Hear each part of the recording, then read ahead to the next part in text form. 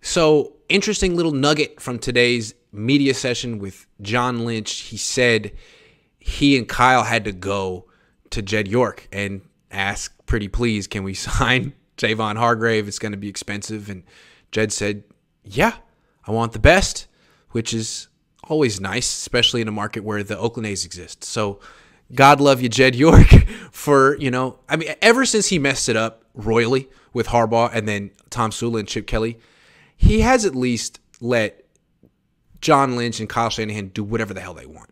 So I'll give him that. Well, okay. Everybody, the fans for the most part always are pro Kyle. Lynch, they're very pro Lynch.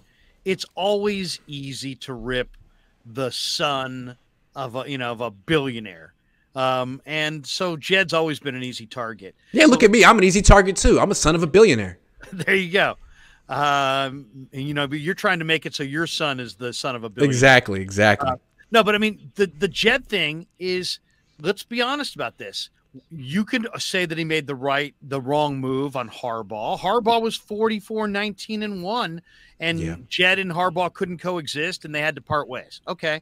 But since that point, he bought out Tom Sula's coaching staff. He bought out Chip Kelly's coaching staff. He went to Kyle. He's now gone. Every time they've asked for money for football reasons, he is there to write the check. I think Jed gets a bad rap. I think Jed has listened to his football people, and that's really all you can do. Eddie got Walsh, but Eddie hired Joe Thomas. Eddie traded 5 draft picks for O.J. Simpson, who was done at the time. Mm-hmm. One of those picks became Joe Cribbs. Eddie didn't know all. Eddie had to learn on the job. Jed had to learn on the job. But Jed at least he's listening to his football people. He's got a management structure where these guys are not trying to survive one another. Lynch and Shanahan are legitimately working together, unlike Balky and Harbaugh. So I think there's real growth there. And Jed, now granted, he's not pulling it out of his last penny. He's not pulling it out of his savings account. The NFL produces huge cash revenue, and that's where this money's coming from. But he's still willing to spend the cash when he's being told by his football people that they need the cash, and I respect them for that. I really What's funny, though, is he was willing to spend, or his parents were, when Harbaugh was here. That coaching staff was very expensive, those position coaches. So they've always been willing to spend on football. What's interesting, and he may have been right to fire Harbaugh. The whole idea was, it's what I argue now with Kyle. Yeah, you're a good coach and you've built this team, but are you going to win a championship? And Jed looked at Harbaugh and said, no, this guy's not going to be a champion. And he might have been right. He's not like he's winning any championships over at Michigan. So if the analysis was correct, the problem was how he replaced him. Jim Tom Sula, it was a joke, defensive line coach. So what's interesting is he's fixed all that and he's back in everyone's good graces, but he's in the same position he was in 10 years ago. Really good team, NFC championships, right on the cusp, haven't gotten over the hump. What are you going to do about it, Jed? And so you could argue that he's grown, but you could also argue that he's back where he started. And it's okay, what's your next move? How are you going to – he talks about the quest for 6. He is on a quest for 1. How are you going to get 1, Jed? Because you've been on this quest for 20 years. Well, the one thing I think links Jed and Kyle and Lynch is they're all going to be made men with Dr. John and Denise if they win. Yeah.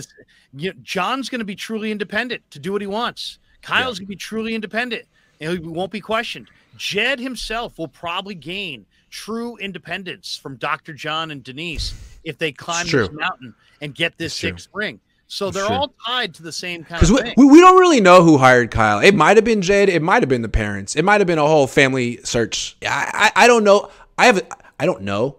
But after what Jed did with Tom Sula and Chip Kelly, I would imagine the parents would step in and be like, you know what? This is a family project now. I'm just saying. Well, he had to learn on the job. But in fairness, Eddie D did too. And everybody loves Eddie D. Why do they love Eddie D? Because his bottom line was their bottom line. He won titles and he spent frivolously and, all kinds of gifts and generosity. Took care of his players. But what I love about Eddie he is the impetus behind that Golden Heart Fund. Jed and this current group has pushed that forward. That's a groundbreaking, let's take care of our own kind of a program that I think you should be proud of. And there's a few other teams around the NFL that have copied it. I'm just saying, it's easy to rip Jed. Lots of people do. The reality is Jed's about winning. And he hasn't done it yet. Right. They've been a consistent winner. They haven't won it all. But I think that if he can climb this mountaintop, I think he'll probably have greater control over the franchise, and so will Lynch, and so will Kyle. It's tough to be the second generation owner, especially when your uncle was like, how many owners have 5 rings in American sports? Not that many. So Eddie's a freaking, I mean, he's like Kobe Bryant. You know, I mean, how many athletes have 5 rings? We even see Clay's ultimate put down of a player. When someone's talking trash, all of a sudden he just goes, right. That's it. That's all he has to say. I mean, that was the Niners. 5 rings. 5. That's it. 5 rings. And Jed can't add to that. And it's like, there's no shame in that. A lot of organizations don't win Super Bowls. They haven't won Super Bowls, but he's close. He's so close. And he has people like you and me offering him great suggestions. It's no excuse. No excuse. Well, I mean, think about it too. He's born into a family where he's had, wealth beyond his dreams his entire life. So when you have that kind of money and your future is so financially set, you're all about the ring, because the ring will validate him more than any dollar amount. So he's all about that ring. He's passionate to get it. And to me, in some ways, Jed not getting it has given him what Eddie had that he didn't have, which was this unbelievable passion. And now he's starting to develop it because out of necessity, because he knows this is his holy grail. If he climbs this hill, he'll be viewed as successful. And to his credit, he believes that getting Javon Hargrave gives the Niners the defensive line they need to win the Super Bowl. I would just, and this is neither here nor there, I would just say, at what point is Jed York and this organization going to realize, I mean, how many years do they have to have the number 1 defense in the league and not win the Super Bowl before they realize that, like, you're not going to win the Super Bowl that way? You have to have a great offense, not a great defense. But I don't know. Maybe I'm wrong. Maybe it's just maybe the pendulum will swing back to defense. I think rules would have to change for that to happen, though. I mean, all I'll say is after watching Mahomes is that the only thing that it's convinced me is that there is no shortcut.